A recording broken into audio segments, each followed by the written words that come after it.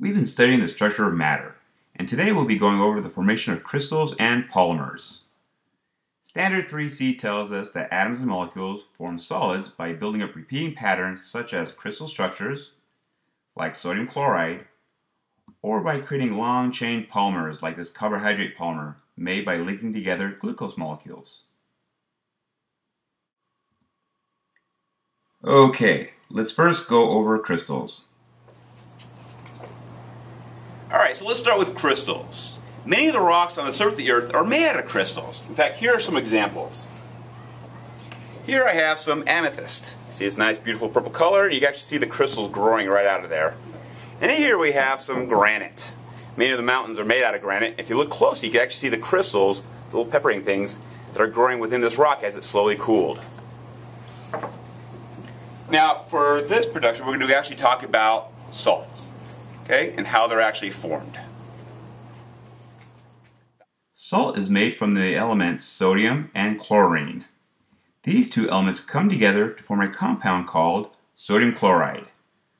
To form a crystal, you simply repeat this pattern in all directions. In other words, it grows around a central lattice.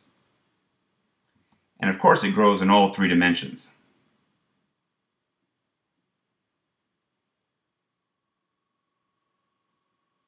Okay, now let's go over polymers.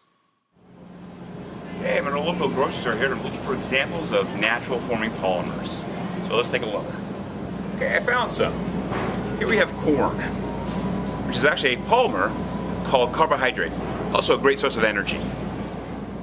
Okay, so to make a carbohydrate polymer, we start with this glucose molecule, which is represented by this hexagon shape. You just have to link several of these molecules together in a long chain. Hey, wait a minute. Wood is also a polymer. Hardware stores are actually a great place for examples of synthetic polymers. Take PVC for example, polyvinyl chloride. To form a PVC polymer, you just need to link several vinyl chloride molecules together in a long chain.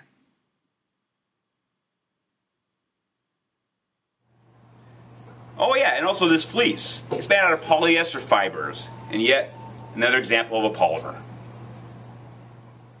Okay. So let's review. Crystals are grown by combining atoms in a repeating pattern three-dimensionally around a central lattice,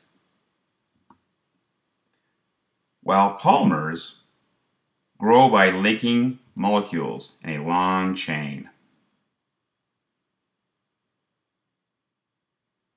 This is a science book production.